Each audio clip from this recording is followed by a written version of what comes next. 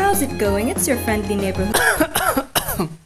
Back with another 60-second unit review for Awakened Seo Yoon. Seo Yoon is gonna be a 6-cost Awakened Ranger. For her passive, upon deployment, she reduces the cooldown of nearby enemies by 8 seconds, knocking them backward. After every third basic attack, she does an enhanced attack that summons 4 telekinetic rifles, increasing their attack by 5% for 12 seconds, which stacks up to 25%. The rifles take damage for her, and whenever her HP drops to 70% and 40%, she teleports backward, knocking enemies back, summoning a telekinetic rifle. For her special, she deals AoE damage and enemies hit can't heal for 15 seconds and take as much damage as the amount of healing they receive. For her ult, she deals AoE damage, removing one non-permanent buff, and her special and ult summon a telekinetic rifle after the skill. Should you summon? Hell yeah! She's got a PvE and PvP score of 10/10 and will be great in both game modes. Her rifles count as sniper units, and her heal reflux is really great for PvP, especially against healers and units with self-heal. As for PvE, she'll blaze through most of the content like Shadow Hall because of her DPS. In the future, she'll fall off slightly in both PvE and PvP as more units are added, but will still remain in the meta. For skill priority, passive first, special second, followed by ult and basic attack. For gear sets, CDR attack speed will work great on her, preferably Maze. Hopefully you found this video helpful, and if you're planning to pull for her, good luck with your pulls.